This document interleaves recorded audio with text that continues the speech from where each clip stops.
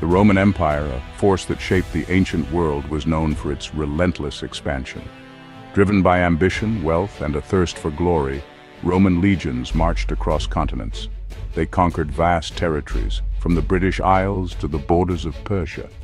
This insatiable appetite for conquest led them to cast their eyes upon a new prize, Arabia.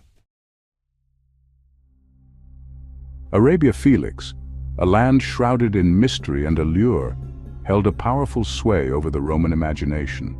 Incense, a precious commodity in the ancient world, flowed from its borders, perfuming Roman temples and homes.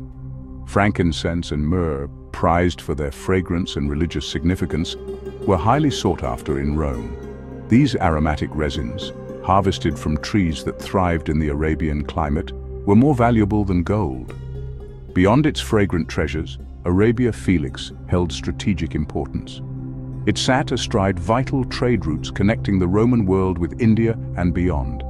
Control of these routes promised immense wealth and influence. Roman merchants, eager to secure a share of the lucrative spice trade, braved treacherous journeys to Arabian shores.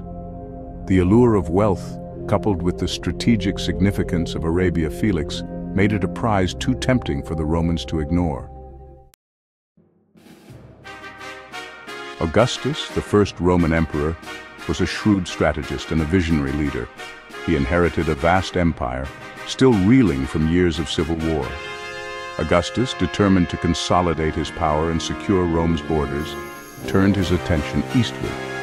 He envisioned an empire that stretched to the edges of the known world, encompassing the riches of Arabia. Augustus understood the strategic and economic importance of Arabia Felix. He craved control of the lucrative incense trade and sought to eliminate threats to Roman interests in the region. Arabian tribes, known for their fierce independence and mastery of desert warfare, posed a constant challenge to Roman authority. Augustus believed that conquering Arabia would not only bring immense wealth, but also secure Roman dominance in the east.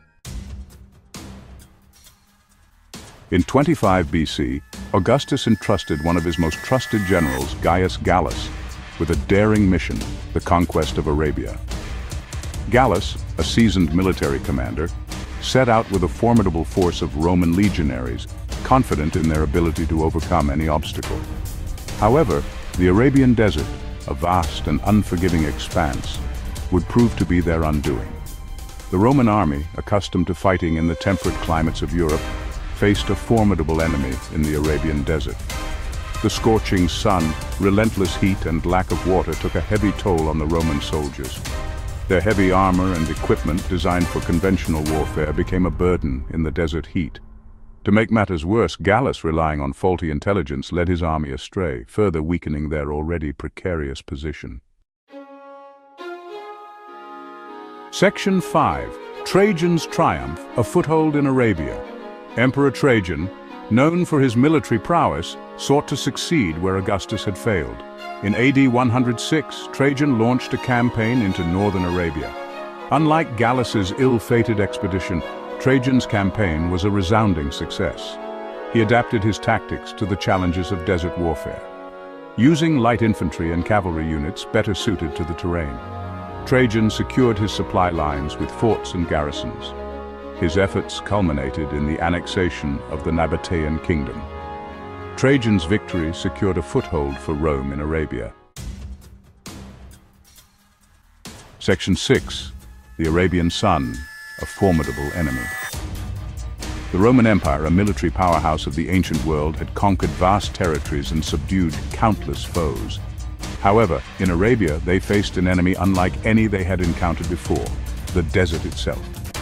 The Arabian Sun, a relentless and unforgiving force, proved to be a formidable adversary to the Roman legions.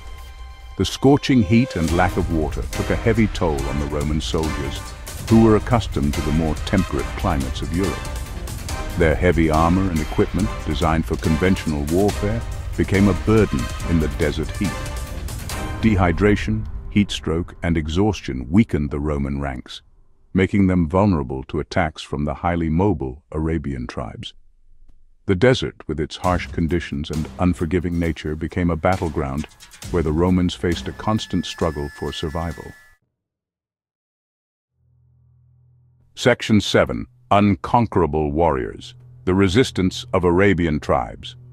The Arabian tribes, fiercely independent and masters of desert warfare, presented a formidable obstacle to Roman ambitions. These nomadic warriors, accustomed to the harsh desert environment, were skilled horsemen and archers. They knew the treacherous terrain like the backs of their hands, using it to their advantage against the heavily armed Roman legions. The Arabian tribes employed guerrilla tactics, launching hit-and-run attacks on Roman patrols and supply lines.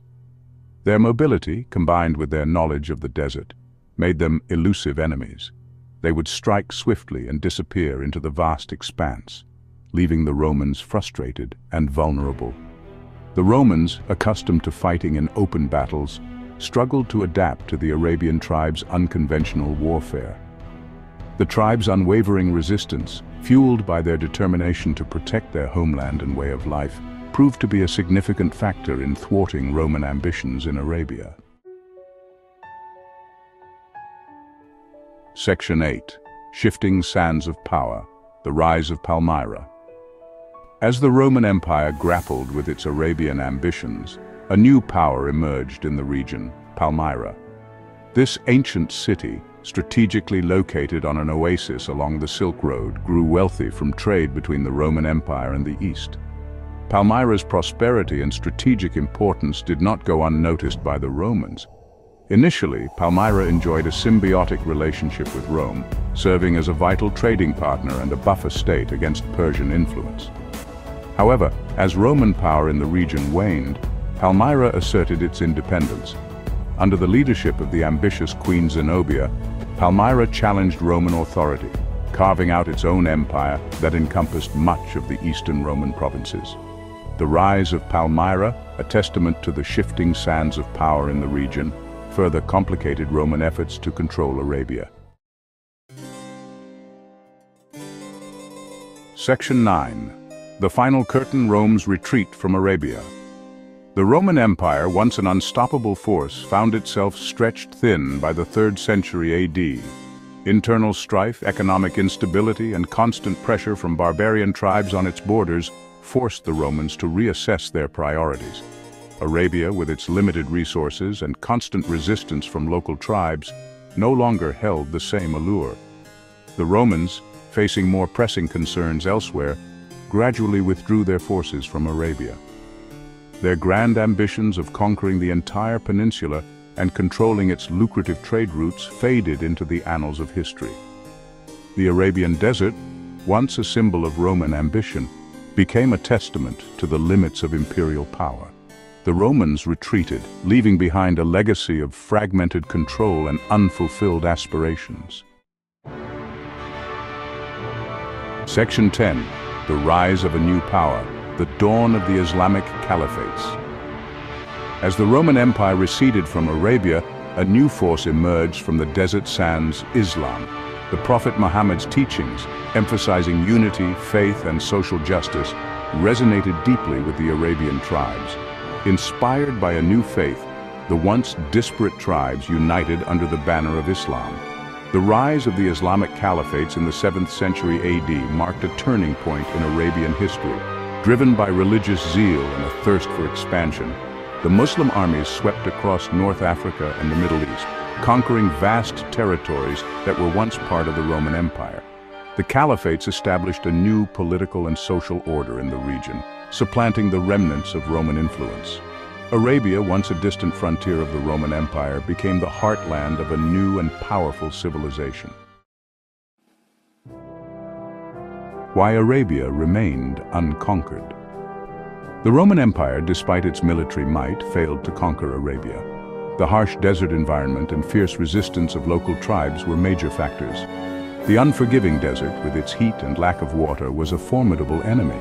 Arabian tribes, masters of desert warfare, constantly challenged Roman authority. Their guerrilla tactics and land knowledge were significant obstacles. The rise of Palmyra and the Islamic caliphates further complicated Roman ambitions. The Roman Empire's failure to conquer Arabia shows the limits of imperial power.